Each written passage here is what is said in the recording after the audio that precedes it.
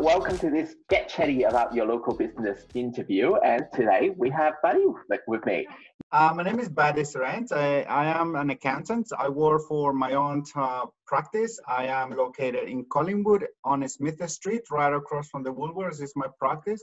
So I have been practicing accounting for a long time now, and I am passionate about it. And so far it has been a really good source of income for myself, yes. That's wonderful. And how did we meet? Yeah, I met Arthur, I met you through one of the networking events and that I'm part of. Networking is one of the most important things in order to grow a business. So I'm a really encouraging people out there to, if they have a business, go and introduce yourself, introduce your business to the masses because it provides you good exposure. So I'm a member of a number of networking events, and I met you, Arthur, through one of those and the community. And I love your energy. I love how you express yourself in that time.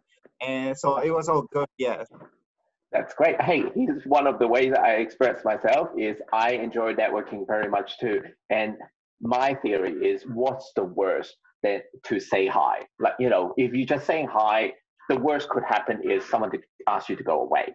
But of course, if someone go to a networking event and ask other people to go away, that's kind of counterintuitive. So I don't think that would happen. Yeah, I mean, I am totally with you when it comes to go and introduce yourself, go and talk to people, because meeting people, who knows, will take you. In life, there is so many opportunities where you will have to say yes or no. And the little few times that you say yes, they could change your life massively. It has happened to me, and I'm a really a person that encourages people to say yes, go and take your chances. That's it.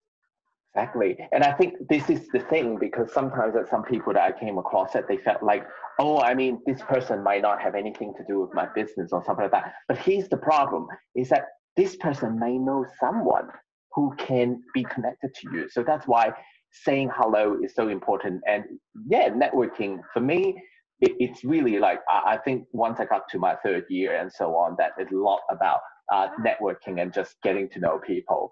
Now, next question, a slightly heavier one. How did COVID-19 and the recession affected you and your business? Yeah, so COVID-19 has affected everyone equally, but at the same time, it has had different levels in the business industry. As an accountant, we have been in the front line helping clients. So for us, have been actually busier than what it usually will be. I'm a new business owner. So for me to be saying that in my first year of operating a business, it's incredible. I have been learning to deal with the whole situation as we go. But at this stage, we have to close our business. Our doors are closed. We are working from home. That's in this lockdown stage 4. But in the initial lockdown, we had to tape our floor to let people know what's their limit, what's their reach that they can get too close to us. We had hand sanitizer on each one of our desks. We had signs on the door saying, do not come in without a mask or stuff like that. So it has affected us because we cannot deal with people face to face anymore. But with regards to helping other people, we are still helping them. We are still operating online. I'm a person who doesn't like much paper printing. So I was already in the stage of digitalization, which is really good. That's great. And look, another thing is not only you're providing a service to your clients, but at the same time, you're also protecting them, because until we got a vaccine, and we might be looking at 2021 or even 2022. So until then, that I think as business owners, that we also be very mindful about how we take care of our clients, even when it's a little bit tricky. So if they can talk to you on Zoom, if they can talk to you in person, and if they have to wear a mask at your office, that's fine. I mean, that's great. And now I got 3 lighter questions for you to close up this video. The first one is, what prompted you to start your own business? Oh, that's a good question. So pretty much what it prompted me to start my own business. Most of the time, it's my partner. My partner has a personality, always want to have a business on the go, an idea that he wants to grow and develop. So he saw my potential when I was an employee for a multinational company. And also, I felt that I could help better other people more than what I just can help just one single entity in the whole world. So both combined, my partner, constant pushing to go and do your business, go and be your own boss, and my own will to help people, both combined brought me here to Melbourne. I moved from Brisbane to Melbourne, so the other reason is because I just didn't want to stay in Brisbane for too long. The weather is too hot. I'm Latin America after all. I like not too hot weather. So yeah, that's what pretty much brought me to start my business in Melbourne. But so far I have been operating since March last year, and I enjoy the community in Melbourne. The people, the multinational people, it's really important for me. Going to the theaters when they open back again. I mean, that was one of my hobbies, and I really enjoy that. I must say that the theatre scene and also the social scene in Melbourne was actually one of the main reasons that I moved from Sydney to Melbourne. Not saying that Sydney has a bad social scene. I love everything about it, but then I just like Melbourne a tiny little bit more. Same here. Guilty. There you go. Next question is, what you enjoy the most about working in your industry? Helping people, meeting different people all the time. Everyone has a different life when it comes to accounting. Accounting's need is different to everyone else.